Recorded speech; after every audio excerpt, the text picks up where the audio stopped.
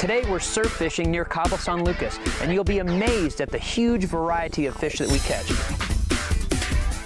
Hawkfish, jack, and of course the amazing roosterfish, and all on top water. Stay tuned for an exciting adventure on Fish the Baja. It's a rooster! Wow!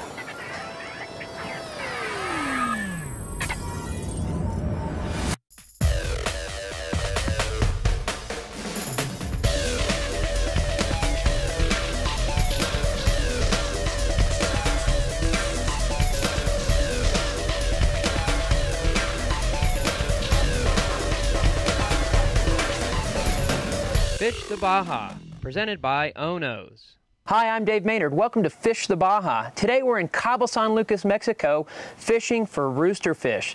This is a fish I've been wanting to catch for 20 years, one of this size. And I get to do it with a good friend of mine, Wesley Brough, surf fishing near Cabo San Lucas. Stay tuned.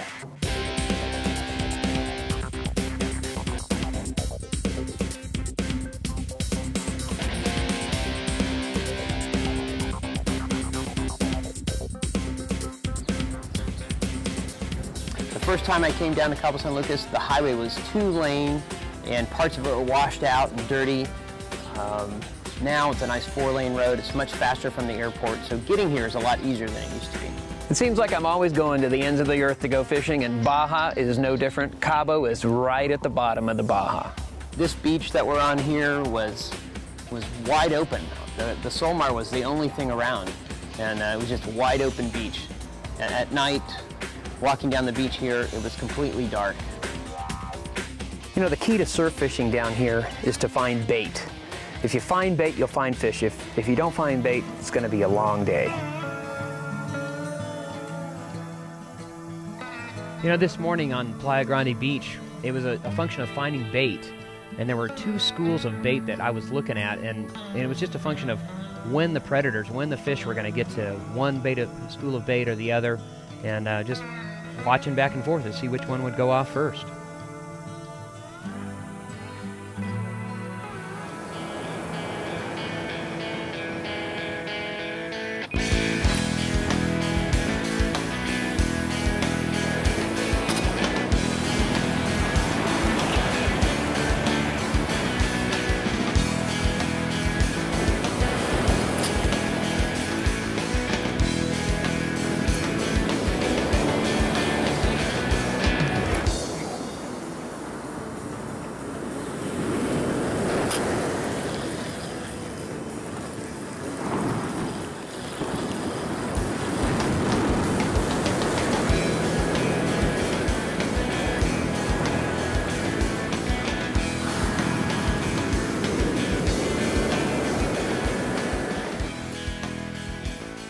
Anytime you see birds surf fishing in the Baja, it's a good sign.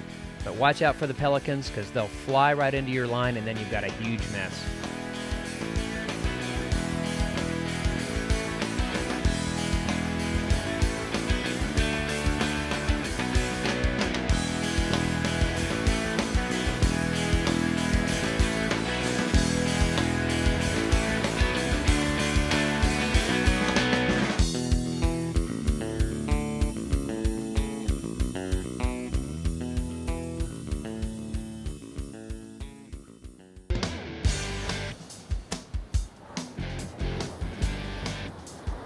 Man, my finger, I cut it pretty bad on some fly line about 2 weeks ago, and it's healed, but this is pretty tough on it. Throwing a 50-pound braid. So I got this little sticky tape at Steffen's, and it's nice. Actually, what works better than this was what a guy showed me yesterday, and I haven't had a chance to get any, is a latex glove, and you just cut the fingers off and put them on, but this works really good too.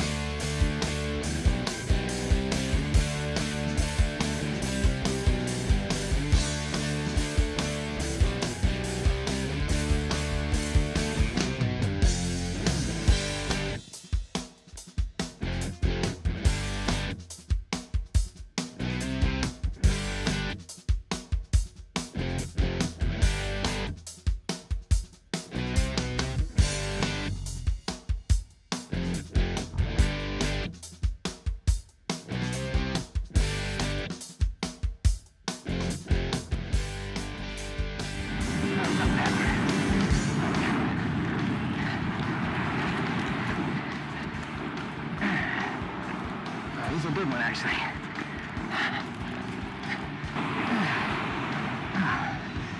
So there he is. He's talkative too. Huh? Yeah. I'm the Cabo killer. A friend of mine makes that lure. It's really nice. Good size jack. He's real thick. Look at the belly. So, not a bad fish off the beach. These guys are super tough. They get a lot bigger than this too. I'm gonna get this hook out of him. Get him back in the water.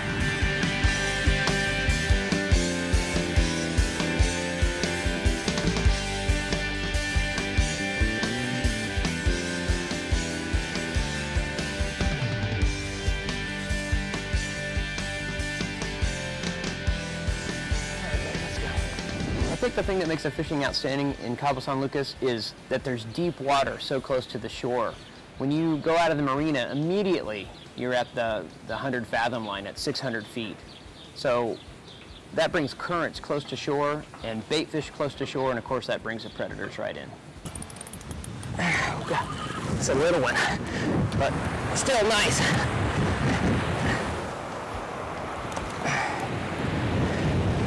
A little lower than that last guy, but still so great.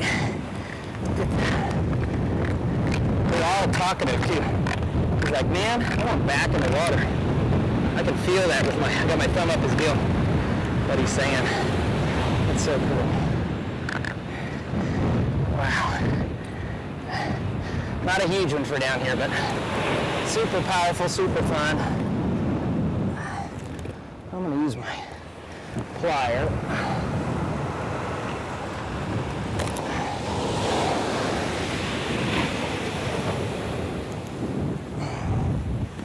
All right. Mary doesn't like to go fishing with me unless I'm staying somewhere nice, and we are at the Playa Grande. It is fantastic. All the rooms have a great view. I've stayed in maybe a half a dozen rooms, and they're all gorgeous. And when you stay at Playa Grande, if you want to set up some fishing, there's a sport fishing desk right in the lobby. You can talk to Renee or Leo, and they'll set you up with a boat. You know, if you need something to eat, you don't have to leave the hotel. There's a real convenient shop, has ice cream, has popcorn, has some staples if you want to eat in your room. Get it right there in the hotel. They've also got a great bar, actually several of them.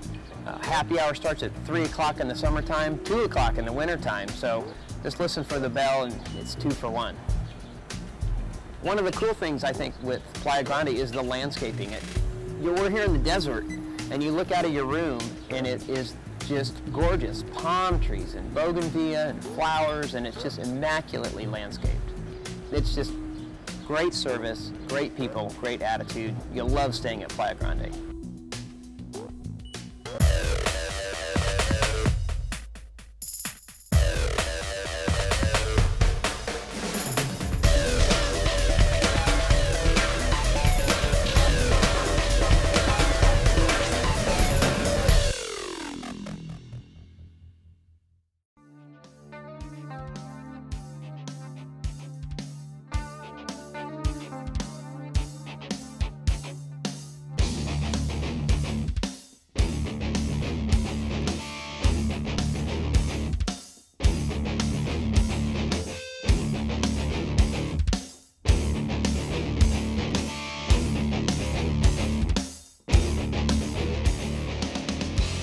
I was really looking forward to this day fishing with Wesley.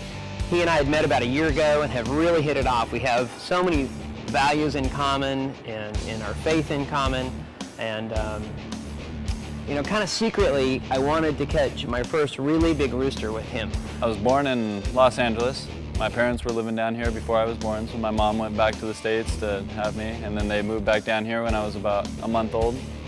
And with the homeschooling, you had a flexible time schedule, so I could get up in the morning and go fishing, and I started fishing off the rocks just with light tackle and bait. And then when I was about 13, a friend of mine, his name is Murph, took me off the beach and said, let's go fish for roosterfish. And I was like, what? From there, I kind of caught on to surf fishing and really loved doing that. And so that's been kind of my passion ever since, is surf fishing. So I'm up. Even if I'm not guiding trips, I'm out there fishing every morning. So know where the fish are.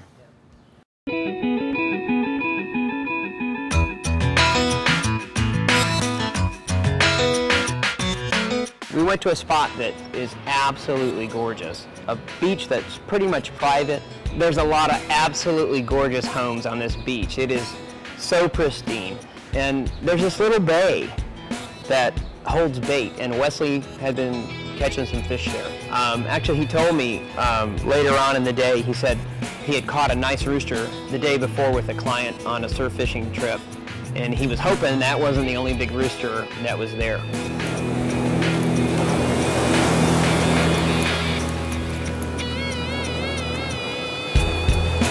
These guys are healthy. Yeah, they are. Oh, they're eating so much bait. And lures. Look at how fat he is. He's just super fat. I know. They're just chunky little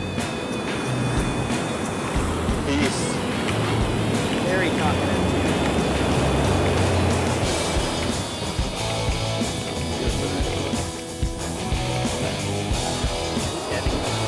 Very fat belly. You've been hooked before? Yeah, where's that? Let me spit in your eye. You and your gang have stole too many lures. That's right. Look at him. man. Look. There they go again.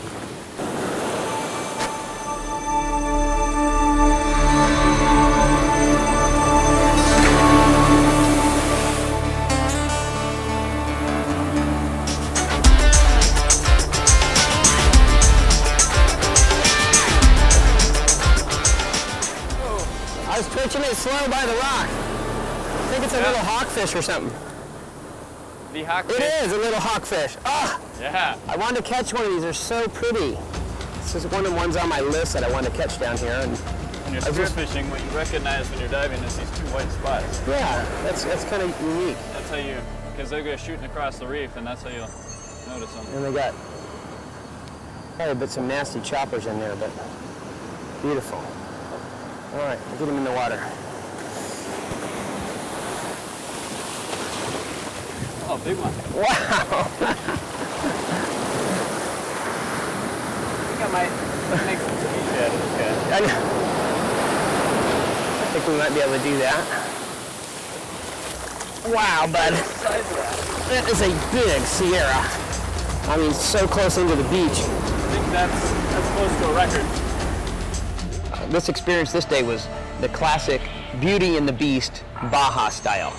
I catch this little beautiful hawkfish, and one of the next fish that is caught, Wes catches what would have been a world record Sierra mackerel, 15 pounds. So we had both Beauty and the Beast that day. Help me out with one of the hooks. Yeah. I know. Look at the teeth. That's the thing. Yeah, keep that. I got him. Man. Yeah. Can I get your rod? Dude, that's a big one. Yeah. I mean, it's really not the time of year for him, but that's awesome, dude.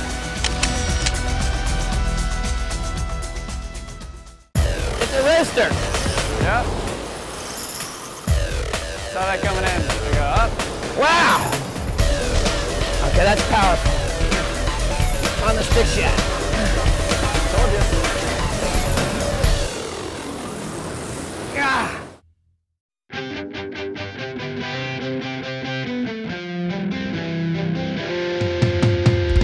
I made a couple casts and hadn't had a hit, and I was going to change lures. I was actually going to go with kind of a local favorite that is a very good lure. I had been casting the Sebile stick shad, and I was going to change, and Wes said, Dave, do not change from the Sebile stick shad. Keep that on. It's the best lure down here, and boy, I'm glad I did. And the white one shows up, even though it's white, it shows up the best in the white surf. So I leave my Sebile stick shad on, and I just say, you know, I'm going to launch a long cast. We've been waiting for a fish to hit close, but that was periodic, and I just reach back and just launch a huge cast as far as I can cast out toward this rock. Right after the bait hits, I get a couple twitches on it and start reeling it really fast, and just a huge rooster comes up. His head is just monstrous, and Oh, God, it was so exciting. Twitched a few more times and he ate the lure and I stuck him and he was on. It's a rooster. Yep. Saw that coming in. I go up. Wow. Okay, that's powerful. On the stick shad. Told you. Ah. All right, where's he going? He's going a little bit right. Well, if he's getting near the rock, yeah, loosen up the drag. Let him go way out. If he's right in the middle, keep it nice and tight. Yeah, he's kind of just going straight out. All right.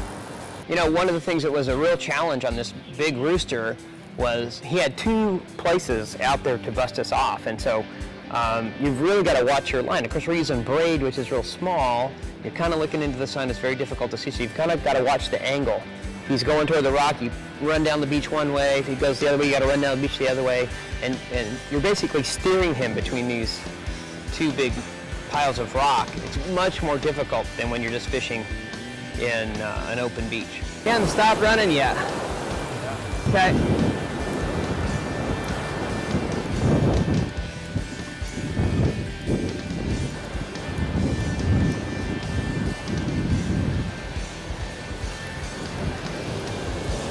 God, he is so powerful.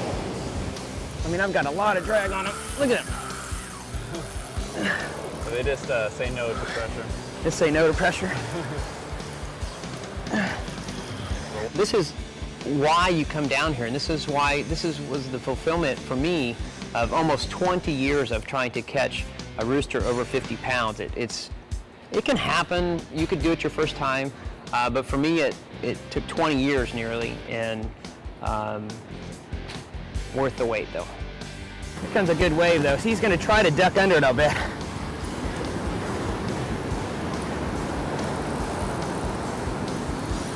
You just gotta, if you can keep his head turned, yeah. There you go. Oh, he's not a bad one, Wes. Woo! Wow. Wow. I grabbed onto him first and grabbed him just inside the gills right here and tried to lift him up. I got him about here and it was like, and he came down, and then Dave runs down and goes, okay, get out of the way, I'm gonna grab him. And grabs onto him and Dave goes, I'll grab the tail.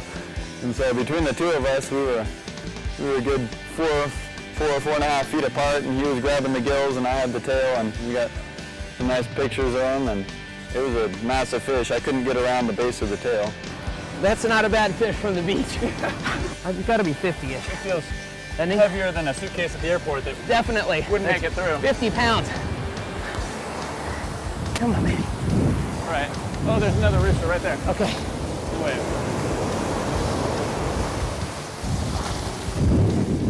Slide him out. Fishing is great. Fishing in the Baja is really great. Flip over. But when you can take all that and then fish with somebody that is just a close friend, it's as good as it gets in life. Yeah? Yeah! Ah! There he goes.